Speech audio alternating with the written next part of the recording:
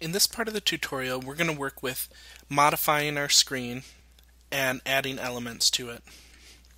So you can see here I've got the two screens that I created in the overview of the interface.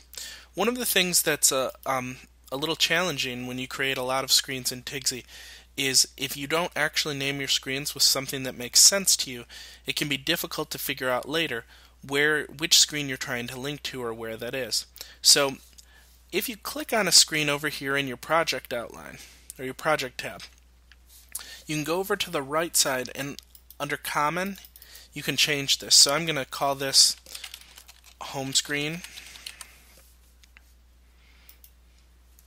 and I'm also not sure that I want the black theme, at least on the inside. So I'll change this so it looks like this. So okay, now that I've created and named this home screen, I'm going to go over here to my mobile screen 2, and I'm also going to call that secondary screen. Alright, so now when I'm in here I know what I've got. So I've got my black screen here for my home screen. So I'm going to go up here, and in order to modify this text, I'm going to double click it, and that's going to allow me to delete it here, and I'm going to call it FLW Information Tour.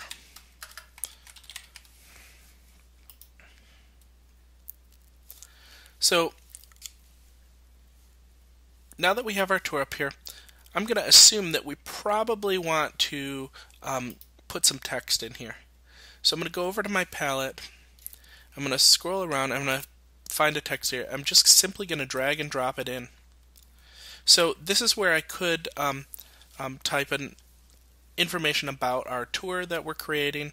So I'll say this is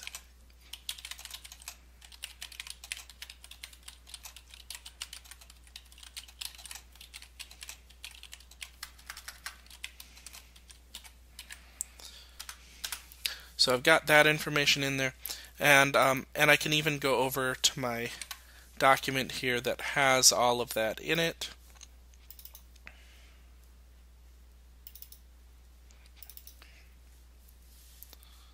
And I can copy that here, and so I'll put my introductory screen text right here. So now I've got that all set. Perhaps I want to put an image in here. So same sort of thing, I'll just drag my image in, size it however I want it to maybe show up on my page, and I'll double click that. And that's going to allow me to upload a file. So I'll go in here and find my file. So let's see, we'll just use maybe a photo of the home and studio, which that's an interior photo, so there we have it. So in order to get from one screen to another screen here, we're going to need to do some sort of button or link. And so for this screen, I'm going to drag down a button right to the bottom here. I'm going to change that back to a black. And I'm going to double click on here, and I can change the text.